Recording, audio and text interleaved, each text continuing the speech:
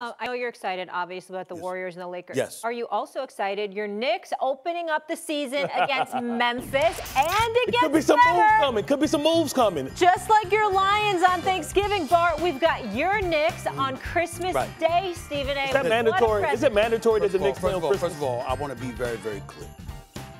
I'm not joking around when I say what I'm about to say. I love your show, your radio show right there in New York City with my man Alan Hahn. There's a reason I haven't been on your show. I have Michael Kay and Dolan LaGreca. Those are my boys, my brothers. You understand? Peter Rosenberg and those guys. I love those dudes. There's a reason I haven't been on those shows. Because I'm scared. I was scared of what I would say about the New York Knicks on New York radio. I mean, I'm really ticked off. I think that when you are the New York Knicks, I'm so done with James Dolan, who's just a child.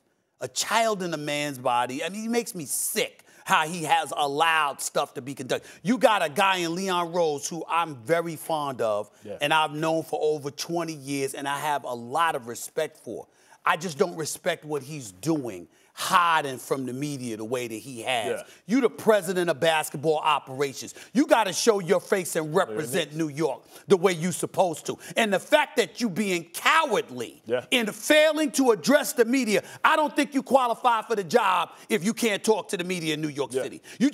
We're supposed to sit back and just let you do what you do and depend on your vision when you were an agent.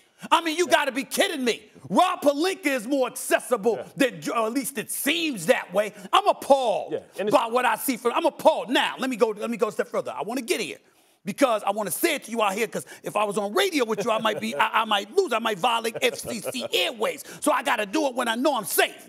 Here's the deal. You go after Jalen Brunson. I like Jalen Brunson. I'm glad he got his money. In today's NBA economy, you want to give him $100 million. Man, the way he balled last year, go ahead, Jalen. I'm rooting for that brother, okay?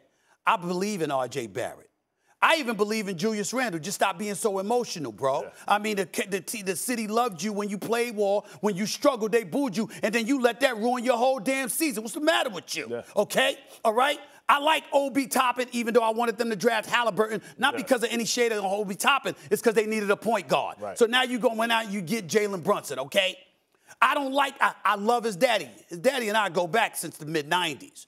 But you standing behind the bench, recruiting Jalen Brunson, and you hire Rick Brunson in June. I mean, a month before you bring him on, you hire his daddy. This ain't Kentucky. This ain't, what the hell is this? It's amateur night in that regard. Thanks for watching ESPN on YouTube. For live streaming, sports, and premium content, subscribe to ESPN+.